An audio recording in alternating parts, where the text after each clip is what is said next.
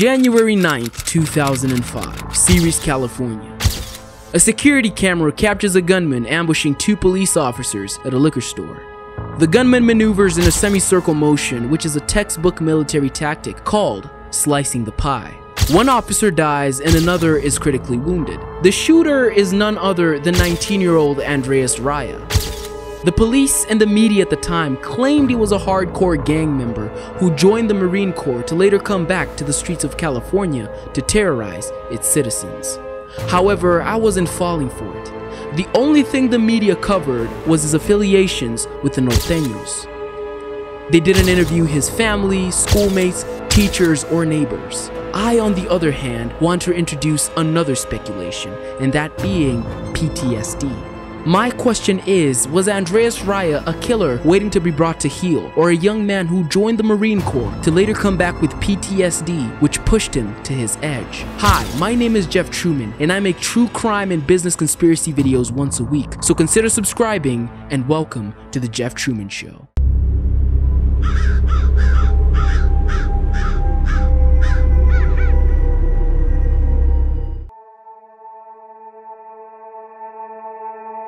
Gangs, they're in our community, our streets, and our military. However, gang members have been a part of the military for years and have also been formed after military activity. For example, after the Civil War, a group of Confederate soldiers came together and formed what is now known as the KKK. After World War II, a group of soldiers came together and formed also what is known as the Hells Angels. It was not until the end of the Vietnam War that gang activity took a turn for the worst.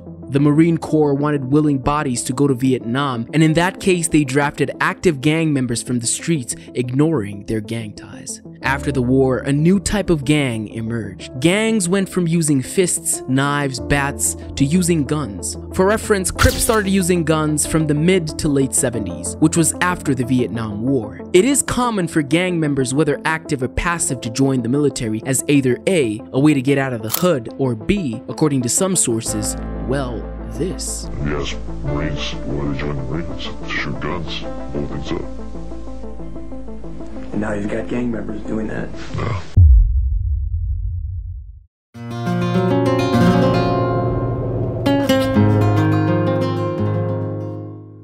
Andreas Raya, the son of Mexican immigrants who grew up in the subsidized neighborhoods of Ceres, California. What you might not know about Ceres, just like every other hood, gang influence is a large part of the culture.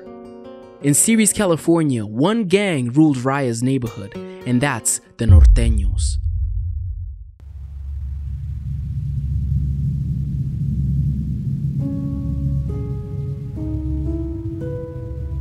Norteño meaning Northerner. This is a gang that was formed in prison during the 60s by Hispanic inmates who divided themselves into two gangs based on their geographical origin. If you're from the north, you're a Norteño. If you're from the south, you're a Sureño. Ever since he was a young boy, Andreas Raya was fascinated by the military. And so immediately after high school graduation, he enlisted as a Marine. And after 6 months of training, he was deployed to Iraq as a supply truck driver. Most sources state that he saw little to no direct combat.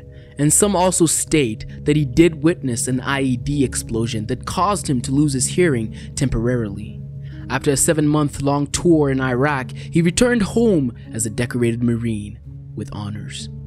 Now this is where the story takes a turn for the worst. Raya and some of his friends broke into a local school and vandalized it, and with a torn up American flag, he spelled out F George Bush. But this was just the beginning.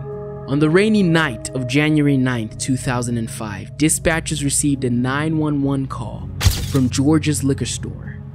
The caller said that a man walked in and claimed that he was shot at. The man who made the claim was none other than Andreas Raya. They also said that he was acting strange and he had a gun. The first responders were Sam Rhino and Chris Milton. Rhino walked out of the car and peered through a glass corner building, revealing a man in a poncho. When Rhino asked to see the man's hands, Andreas Raya peeled back his poncho to reveal an SKS assault rifle and fired at the two officers. The glass shattered, and Officer Rhino fell to the ground. Raya advanced while shooting in a semicircle pattern, which is a military tactic called slicing the pie. Suddenly, another squad car appears, and it's none other than 33-year-old John King. What Raya didn't know about John King that he was a former army sergeant stationed out of Fort Bragg, so the playing field just got a bit even. King unloaded round after round, forcing Raya to fall back, and just then, yet another cop car emerges off camera, and in it is Officer Howard Stevenson. At that time, Howard couldn't see Raya, but Raya could see him.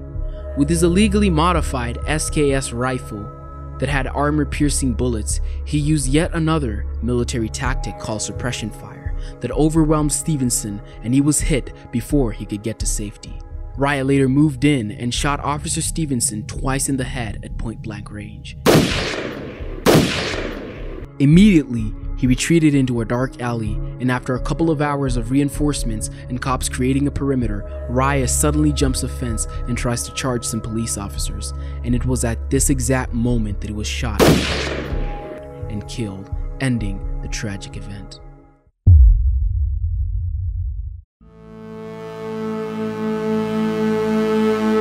Judging from what I could find online in the documentary about Andreas Raya, no one is sure about his gang affiliations. Whether he was a hardcore norteño since his adolescence is not clear. The only thing I could find were some pictures of him and his friends flashing gang signs and wearing the gang's colors. There were no talks of a criminal record, the sheriff or the local police officer stating that he had run-ins with the 19-year-old Andreas Raya. I did, however, find some comments under some videos about Raya of people claiming to know him and saying he was a real solid dude. And also an article stating the following: family members deny Raya's gang ties and blame the military. Hilda Mercado told the New York Times that Raya died like a true Mexican. He died standing on his feet. End of quote. I don't really trust some of these claims, as it could be people trying to gain attention, but since there is no sources showing his actual involvement as a gang member, rather than pictures with his friends, which in reality is expected if he grew up in a neighborhood filled with gang culture, obviously some of his friends and neighbors would be gang members, and hence him knowing how to throw gang signs or even repping the gang's colors. In my opinion, the pictures don't mean much, only that he was affiliated and he knew people in the gang, but stating that he was a hardcore gang member from a bunch of pictures is a bit far-fetched. PTSD, post-traumatic stress disorder. Most veterans leave the war behind and come home to peace and loving families. They're named heroes in the eyes of men, but little do we know the psychological trauma that they face. The privilege of not witnessing sounds of gunfire, bombs exploding, and men and women crying for their lives is a luxury that we have as civilians. To any veterans watching this, thank you for your service and welcome home. From what I could find, after the war, Raya was never the same. Some sources do claim that he saw little to no combat, and some sources say that he was involved in an explosion that caused him to suffer temporary hearing loss. The fact of the matter is, he saw something. When he came back, his family members said that he couldn't hold a conversation anymore. He would stare at a corner mid-conversation, and once, when he was at a party, he fell asleep, and once he woke up, he screamed at his friends and reached for a gun that wasn't there. Raya told his family gruesome stories at Thanksgiving when he came back. Stories of them invading houses in Iraq and shooting them up, and due to personal convictions, he couldn't pull the trigger. He showed his family pictures of a guy's hand hanging off, and right after he came back, he started to question the war and started to do his own research and encouraged his relatives to watch Michael Moore's anti-war film. He kept saying the war had no point, that it was all for oil, and that it made no sense.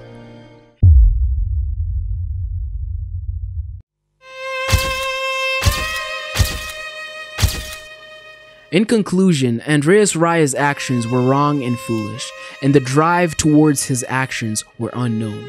The only thing we could do is speculate, because the only person who knows the truth is Andreas Raya. My condolences to his family, and to the family of Howard Stevenson. May their souls rest in peace. To the veterans out there suffering from PTSD, seek help before it's too late, and may God bless you. Thanks for watching, and don't forget to leave me a comment and subscribe because I make true crime and business conspiracy videos once a week. Give this video a thumbs up and remember to keep trekking, fam.